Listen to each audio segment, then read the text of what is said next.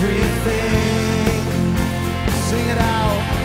Open the gates and let your glory come down.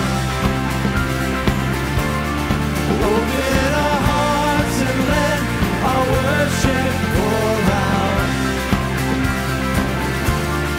Open the gates and let your glory come down. Open our hearts and let our worship pour out. Unflood this space. No one else could take your place. Come have your way. No one else could take your place. Come flood this space. No one else could take your place. Come have your way. No one else could take your place. Open the gates and let your glory come down. Open our hearts and let our worship pour out. Open the gates and let your glory come down. Open our hearts and let our worship pour out. Let it pour out, yeah, yeah.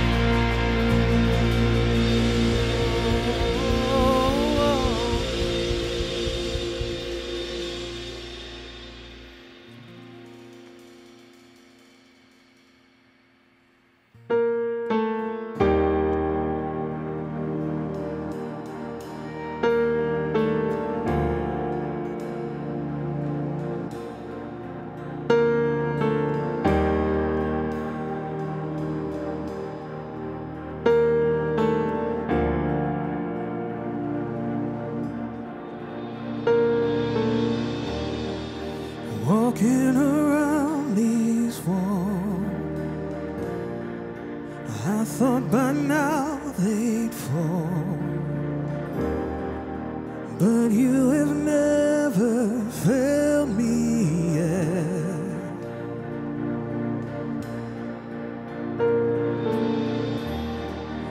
Waiting for change to come, knowing the battle's won, for you have never failed me yet.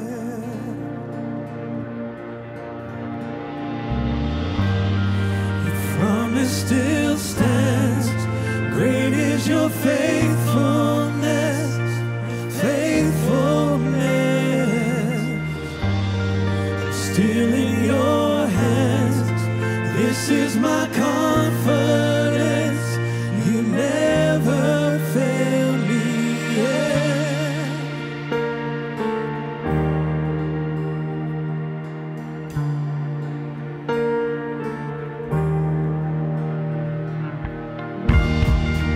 I know the night won't last.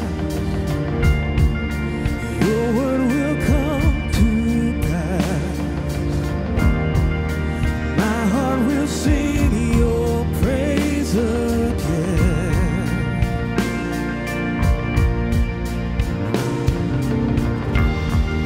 Jesus, you're still enough. Keep me within your love. My heart will sing your praise again.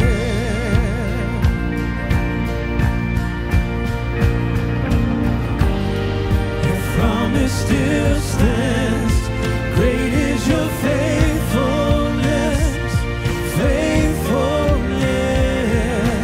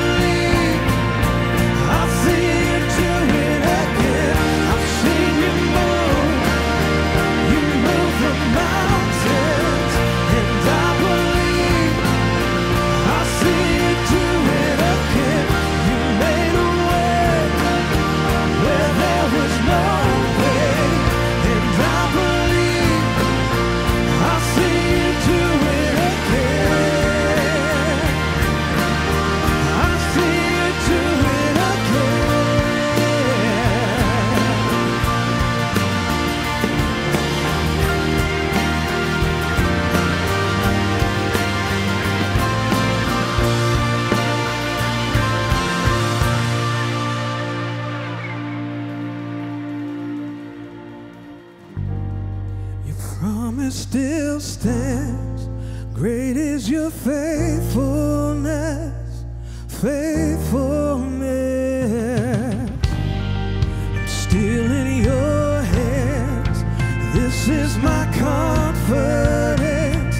You never fail.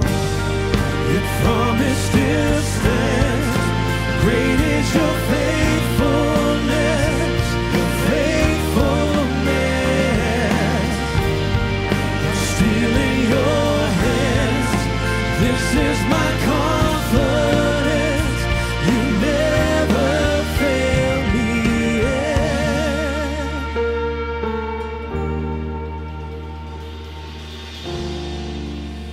Oh, you never fail me yet. I never will forget. You never fail me yet. And I never will forget.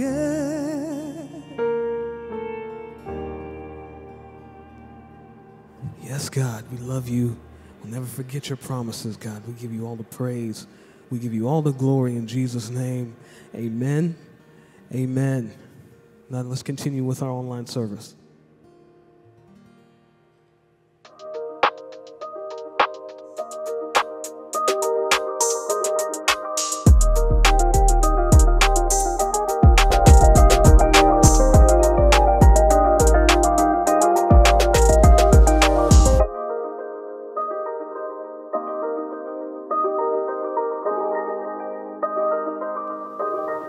All right, everyone, what a blessing to be able to share this time together with all of you. Like I say, my friends, near and far, wherever you are, some of you part of our Cornerstone Church community online, some of you maybe even joining us for the very first time. And if that's you, I'm Pastor Terry, lead pastor here at Cornerstone Church in San Francisco. Thanks for joining us. You know, I'm just going to ask God's blessing over this time. I'm praying that the Lord would speak to all of us. And even now, Lord Jesus, we just welcome your presence in. We welcome your goodness, your life, wisdom, understanding. Help us to grow in healthy love together. That's my prayer in Jesus' name. Yeah, our series is Healthy Love, and today I want to talk about what to do when we've been hurt. How love can surrender to grace. We're going to look at this together. Have you ever been hurt, talked down to, disrespected, treated unjustly, or taken advantage of? I mean, that was a rhetorical question, by the way, because I know what the answer is. All of us have, at some point, been hurt. And, well, what comes out of us when that happens? That's what I want to explore. You know, some of us, I was thinking that we all react, respond in different ways when we're hurt. Some of us are, if I can put this into categories, retaliators. That is, we strike back. You hurt me, I strike back. Shoot first, aim second, and that's how we can get into trouble. Others of us, we're not retaliators, we're more like avoiders or excuse makers. We are so disinclined to conflict that we allow things to pass that we should probably address. Any of us avoiders here? Still others of us are passive aggressors. We retaliate, but in less obvious ways. We don't immediately react, nor do we excuse, just let it go. We're not avoiding necessarily, but we're more likely to nurture our offense internally as we fume on the inside. And we waste tons of time, precious time, that life is composed of on this side of eternity, just thinking about something we should have said, should have done. In fact, those of us who are passive-aggressive types, we may even be quick to assume offense, but the initial reaction is to stuff it down. And well, that's just corruptive for our soul, and it's relationally toxic. What's more, passive aggressors are prone to, every now and then, explosions and volcanic reactions. And then lastly, some of us, we're not retaliators, we're not avoiders, we're not passive aggressors, but we're, if I can use this term, calculators. We are calculating in vengeance. We are waiting for the opportunity to repay the perpetrator at the right time. We will strike. It's just a matter of when. But our anger is real. It's real. And yet the Lord reminds us that vengeance is mine, says the Lord. Right? And according to the scripture, we are to seek justice, but not to do it in a way that is wrong. To desire justice is a good thing. But to act vengefully, unfortunately, if I could say it this way, is out of harmony with the love of Christ, and it ends up hurting and doing a whole lot of damage, far more than we know. So with that in mind, serving kind of as the backdrop, I want to explore how Christian love responds when it is wronged. I want to talk about how healthy love, the Jesus way, teaches us how to surrender to grace. And again, it's not that love turns a blind eye or lives in denial. No, love does not live in denial. It doesn't. Or pretend something is good when it is not. So that's not what we're being asked to do here. But neither does it want to live in bondage to the wrong, to be captured by it, to be defined by it, to be defeated by it. Like it's a double defeat.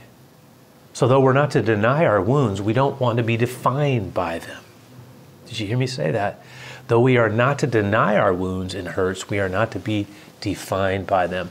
Love, as much as possible, the love of Christ is to be our freedom song.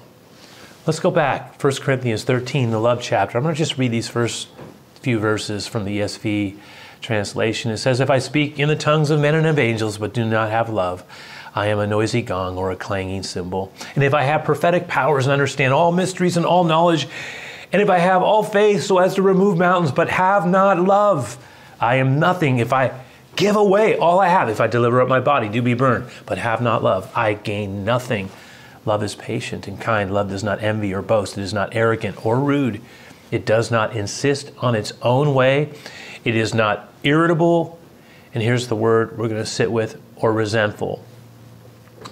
And an even older, less used translation, the Weymouth New Testament, I think really illuminates what we're wanting to get to here. It goes like this: "If I can speak with the tongues of men and of angels, but I am destitute of love, I have become a loud-sounding trumpet or a clanging cymbal. If I possess the gift of prophecy and am versed in all mysteries and all knowledge and have such absolute faith that I can remove mountains." We've talked about all these things, by the way.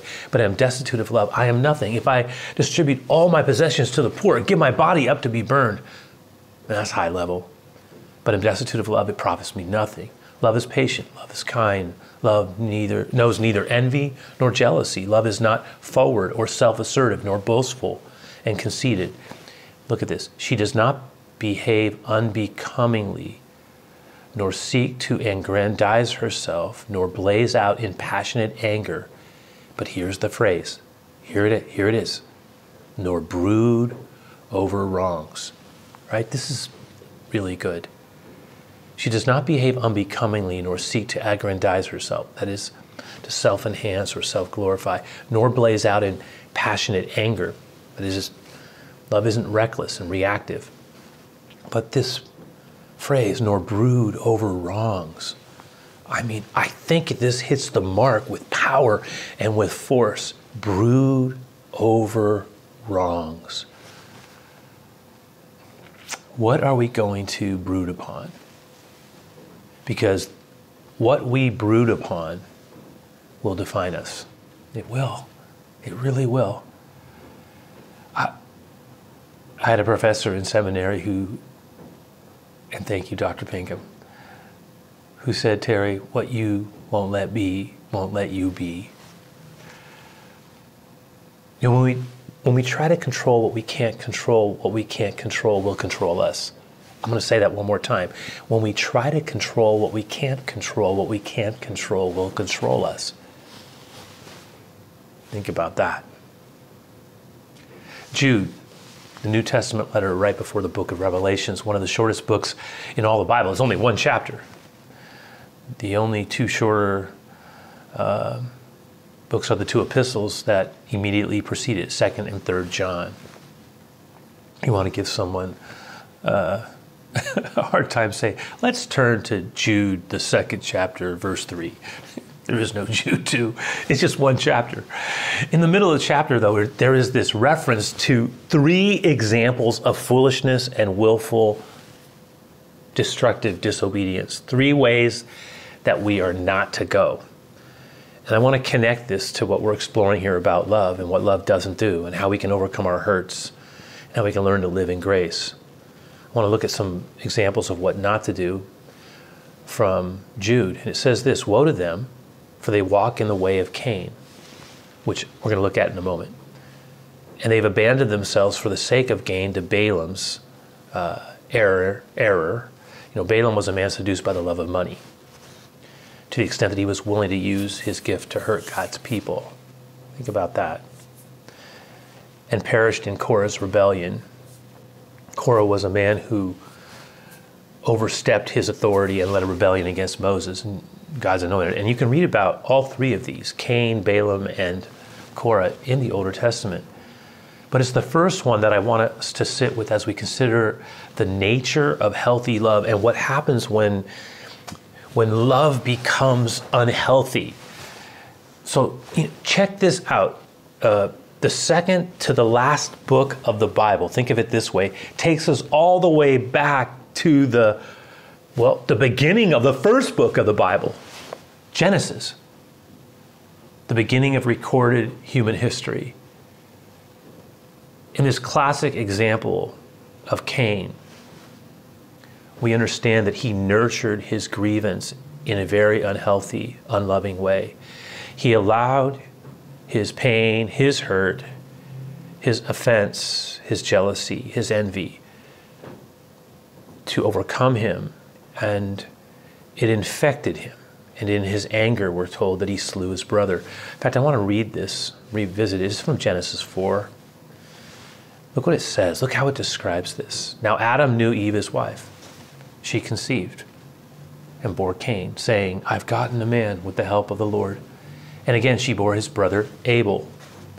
Now Abel was a keeper of sheep and Cain a worker of the ground. So Abel was a shepherd, Cain was a farmer. And in the course of time, Cain brought to the Lord an offering of the fruit of the ground. They were taught early to worship and honor God with their first fruits. And Abel also brought of the firstborn of his flock and their fat portions, which, by the way, it shows us that giving and yielding our first fruits in offering is something that is embedded actually even before Abraham and Moses. It goes all the way back to the beginning.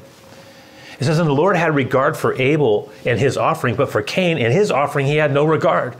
That is, he didn't receive it. And so Cain was very angry, and his face fell. When we're angry, when we're upset, when we're brooding in some type of an offense, or we're offended, it shows up in our demeanor, doesn't it?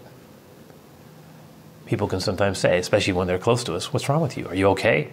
Because we wear it. It says his face fell. What a way to describe it. And the Lord said to Cain, why are you angry? Why has your face fallen? What's wrong with you? Listen, if you do well, will you not be accepted? In other words, if you offer what I've asked you in the way that I've asked you, I'll accept it. There's no favors here. And if you do not do well, listen, sin is crouching at the door. Whoa. And its desire is contrary to you. But you must rule over it. That's a word for many of us right there. And Cain spoke to Abel, his brother. They must have started talking. He hadn't resolved his anger. And when they were in the field, Cain rose up against his brother Abel and killed him. It was the first recorded murder in the history of the human race. The beginning of the ceaseless spilling of blood that has characterized humanity for generations. the God of love, is very much aware of this. In fact, when he sent his only son, our world spilled his blood too. Right? What's wrong with human beings? What's inside of a human being? There's so much good. There's so much that isn't good. It says, and the Lord said, well, then the Lord said, Cain, where is Abel your brother? And he said, I did not know. Am I my brother's keeper? Whoa. Am I my brother's keeper? The answer is yes.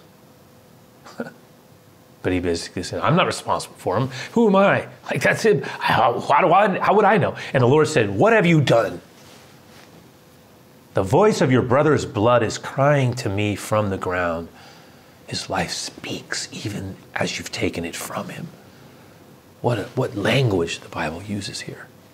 And so what we see here is how Cain shows us, listen, how destructive it can be. This is the connection. How destructive it can be to brood over offense. Love's evidence and love's wisdom, when we're hurt, we're bothered, irritated, we feel demeaned, disrespected, treated poorly. Love's wisdom is to surrender to grace as well. And remember, grace is always more than what is not done. Grace is always more than what is not done. Mercy is the withholding of judgment and wrath. But grace is one step further. It not only withholds, it substitutes something more. Well, it builds on the withholding and adds a blessing. That's grace. And when we are walking and surrendering to grace, which is how the Lord wants us to live, what's going to happen is we're going to end up being much better and much happier and much more able, equipped to overcome the inevitable disappointments and offenses of life. What we're talking, at least in part, about as well is the power of a positive focus and gratitude as compared to the rumination on wrong and hurt. Like, we're going to have to focus on something in this life. And instead of focusing on what others do to us that we are upset about, we are far better off focusing on not only the blessings that God has placed all around us and the many, many blessings that are available to us through all the people who do good to us, but also on the goodness of God at work in our own hearts and lives. And so we get to decide, where's our focus going to be? But I want to come back here. What I'm talking about then, and this is really important, is that the goal is not just not to brood over the negative. Like, love doesn't brood over wrong. See, that's not the goal. The goal of healthy love is just not to do the negative, but to do the positive. That is, to focus, to fill our thoughts with the good and the positive. Do you see how much that can be a blessing for all of us? To think on these things, to use the language of the New Testament scriptures in Philippians 4, right? We're reminded to think on these things, to focus on the good. So, loved ones, we're not to pretend what happened didn't happen, but rather to commit all things into the Father's hands, right? And to embrace promise and choose to live in the freedom of Christ. For whom the Son has set free, we're told, is free indeed. As a practice of life, we are not to focus on the wrong, but on the good done. Focus on the good, not on the wrong. And listen, the ultimate good that was done for us was Jesus on the cross. For God so loved this world that he gave us his only begotten Son, right? That this idea of embracing grace, as the older generations often concluded, meant staying near the cross. Like it was one of the keys, because that is the ultimate good. The ultimate good was that God would give everything for us so that we might have everything through him. That's good. And that's the bedrock of our identity and faith, and it's to be the defining aspect of our life. You know, Jesus, keep me near the cross. Keep me focused on the right things. Remind me of your love. So embracing grace does that. It allows for the cross to become the meta-narrative of our life, if I can put it that way. Like it's the overarching story that defines us. The goodness of God on full display, the love of Christ at work for you and me at a very personal level. God is love. He gives everything. He gives us his son, and then Jesus, the son, gives us his life, that we might have life that we could never earn on our own. And his presence and a promise of what is yet to come, so much that we didn't deserve. That's called grace. That's the Lord's love. And sometimes that love will meet us at the place of our most deepest wounds and the hardest hurts that we're trying to push past. So, you know, we're talking about, we think about Jesus and staying near to the cross. We're talking about a love gift that we did not deserve and could never earn, and making it our overarching foundational story. And this is like the old hymn says, this is my story, right? This is my song. What is it? Praising my Savior all the day long. Yeah, that's it. Yeah. Blessed assurance, Jesus is mine. You know, when we do this, we can negotiate the hurts and wounds of life. And instead of being overcome by them, like what happened with Cain, we can overcome them in Jesus' name by the power of his love. Another way of saying this is that there are some hurts and some wounds we cannot erase, right? We can't erase them. I wish I could. I wish I could in some areas of my life. I wish I could in some things that are some hurt I've done. I wish I could for you. I wish I could just erase them. But it doesn't always work that way. You know, we can't make ourselves forget.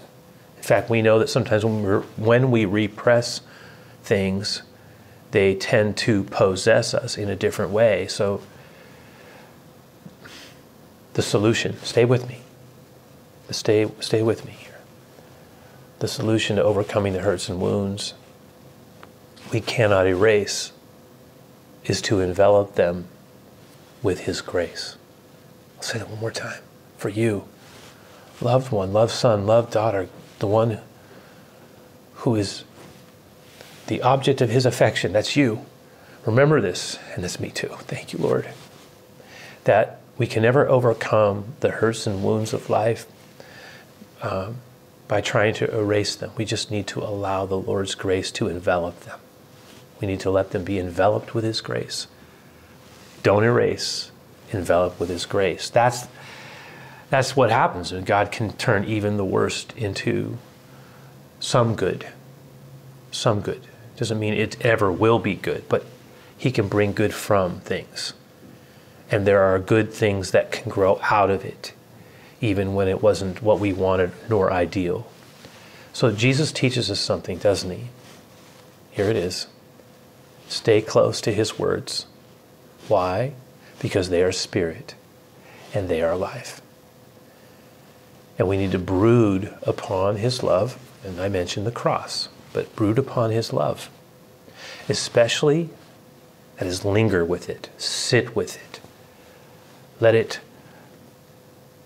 start to define us and soothe us and overwhelm us, as it were. Like, let it defeat. It is capable. It's the ultimate immune system. It's a spiritual immunity, is the love of Christ at work in our lives. Any attacking virus will be defeated by the love of Christ at work in us. What can separate us from and nothing can separate us from his love. If we want to stay in it, it can help us overcome everything. But I think it's so important to brood upon his love, and especially when we feel the grip of evil and anger trying to consume us into a sinful and and destructive retaliatory place, or when we want to do something back to that person to hurt them, say evil words, say bad words, painful words, death-dealing words. It's not God's will for us not to do it. No, Lord, please forgive us when we do that. That was not your way.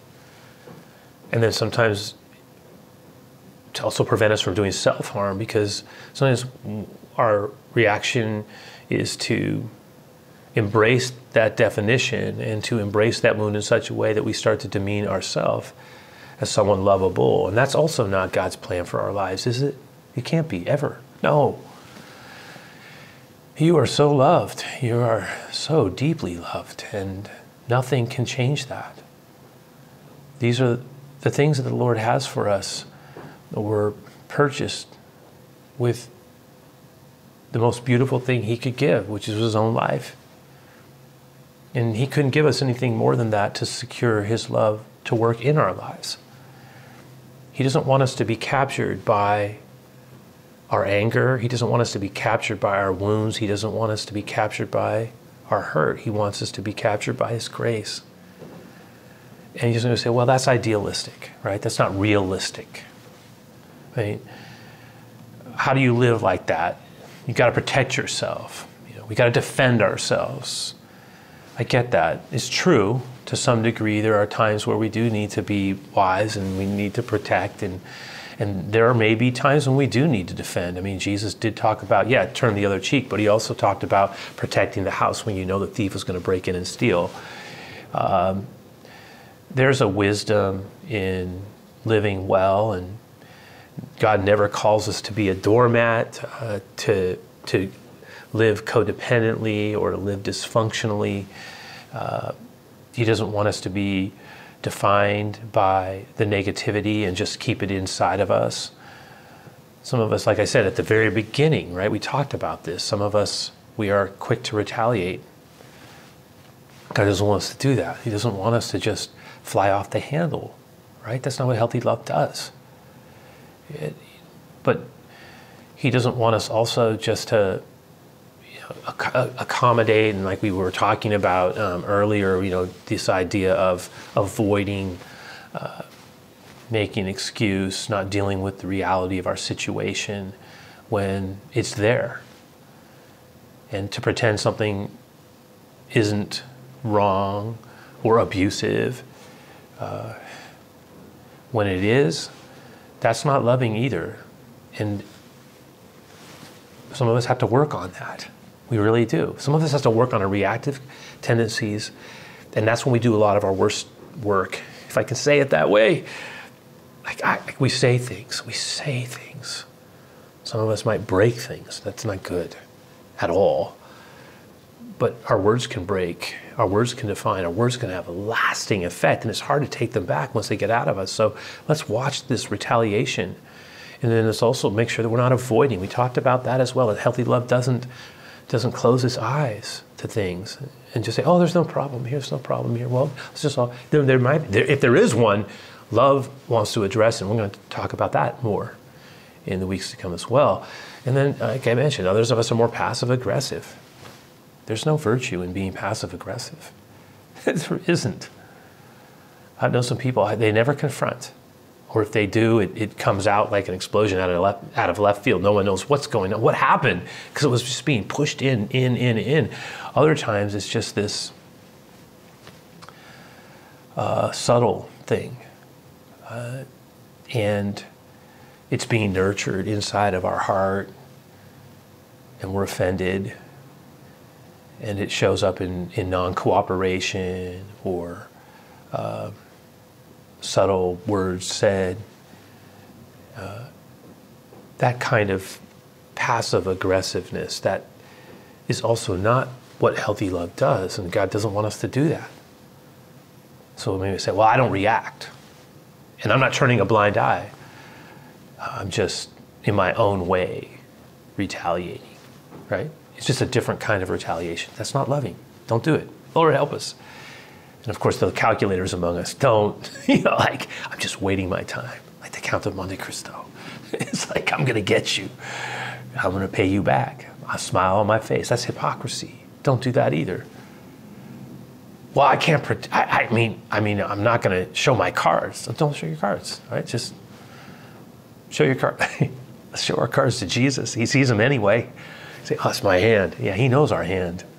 He wants us to be his hands, his feet, right? It's not our own ways of dealing with hurt and in our anger and our offense, Lord. Lord, you know this. So as we move towards the end of our time together, we've got this song to share. And I also just want to remind all of you, I get to do this because I was talking about first fruits earlier, how in the book of Genesis, at the very beginning of the Bible, there's this idea of bringing offering unto the Lord. I would be remiss if I didn't use it as an opportunity to remind all of you about honoring him with your tithes and your offerings, to bring your first fruits. For me, it's my 10th. I tithe. I've been doing it since I was a boy. And then also this idea of offering, which I bring to him in a spirit of gratitude and worship. May you do the same. May you actually consider what it is that you're honoring the Lord with and what it means to give our life in exchange for resource. If you're just with us for the first time or you're new here, I'm not trying to pressure any of you into giving. But I do want to talk to our online community and those of you who claim to follow Jesus like I do. We share a common love for the Lord. Let's honor him and let's give so the church that we are all a part of may prosper in the calling that we've been given and the stewardship that we've been honored with. So with that in mind, I'll remind you then you can give a couple of different ways. You can send it into our offices. Some of you still do that. It's fine. You can give online, just directly through our site, or you can give through our app. Download that CornerstoneSF app. That's what I do. I give that way. But like I say, always first give him your heart. So Lord, as we prepare to share this song together, and I'm going to come back around and give a final blessing, I just ask that you would allow some of what we've just been able to interact with around and the voice, your voice that we've hopefully listened for, to just make things clear for us. If there's something you really want to remind us of, help us to hear it. Even as we share this song and worship together, we just say, Lord, we're open. We're open. We want to be captured, not by offense, not by hurt. We want to be captured by your love. That's our prayer in Jesus' name.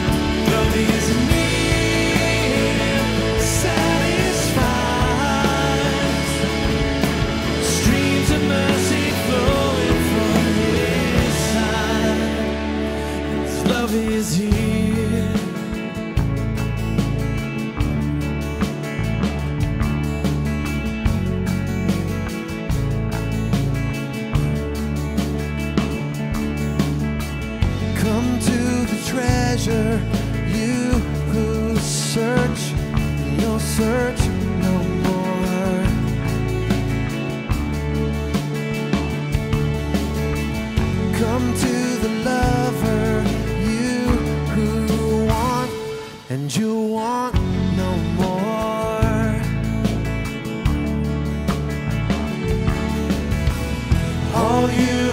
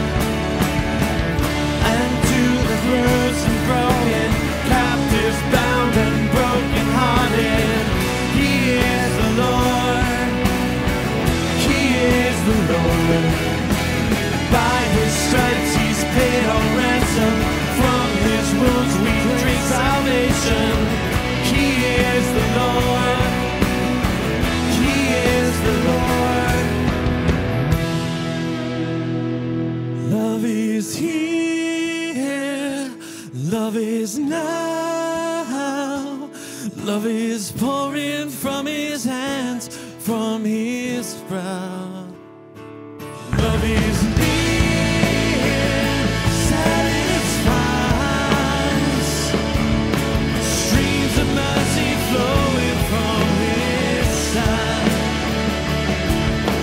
Streams of mercy flowing from his side. His love is here.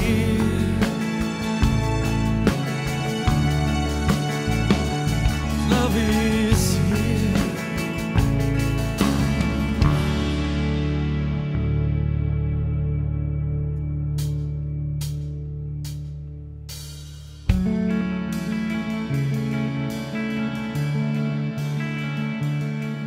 All right. You know, sometimes, I was thinking about this, sometimes our negative thinking, our record keeping, our brooding over wrong things is more about ourselves than it is about being directed to other people. What I'm saying is sometimes we're our own worst enemy. Like, we can't let it go.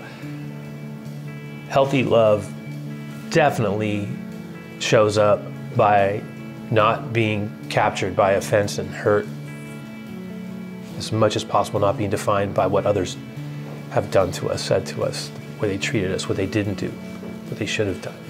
But it also applies to ourselves and how we're treating ourselves, how sometimes we're not letting ourselves live in his grace. We're record keeping on ourselves, and we just feel like we're unworthy and we're never going to get it right, and we don't deserve to get it right, and we don't deserve to be loved.